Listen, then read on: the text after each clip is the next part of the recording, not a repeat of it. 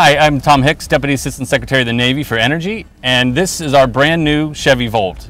This vehicle, the first one that we're taking delivery from our partner with GSA, will save 280 gallons of fuel per year.